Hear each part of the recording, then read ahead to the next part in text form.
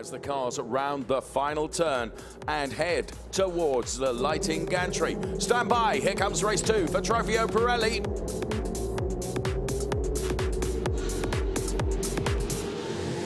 And let's go racing.